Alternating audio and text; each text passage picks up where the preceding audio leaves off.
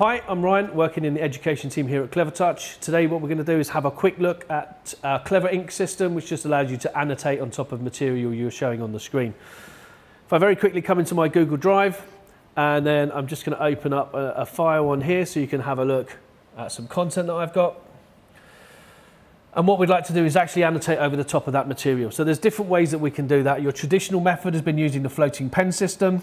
We can tap on the floating pen, and just halfway up we have our annotation tool. That would then kick in our overlay system, which allows you then to annotate over the top with 40-point touch on our Impact Lux screen. And it's nice and quick and easy. If you'd like to erase, you can just use the back of your hand. You've got a variety of different colors that you can use in here as well, including things like highlighters and so on. All of those colors and thickness of pens are editable via the little cog icon here, where you can then change the thickness of any pen or change any colors that you need to. So what we have with the Impact Lux screen here is our clever inking system.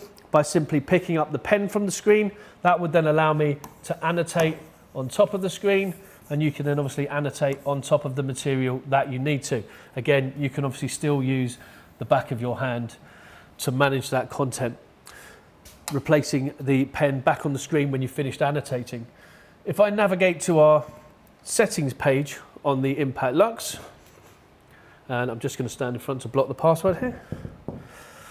If I come into my system section in the options and scroll down or scroll up, here I have Dynascribe, which is our other term for CleverInk.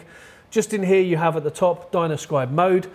That allows you to be able to toggle on or off that feature. You can have that operating permanently, you can have it operating in your Android system or the Lux mode of the screen only, or you can turn it off completely if you prefer to stick with your floating pen system. Great. Thank you for watching the video today. Do check out our other videos. We'll be looking at more features of our Impact Lux screen.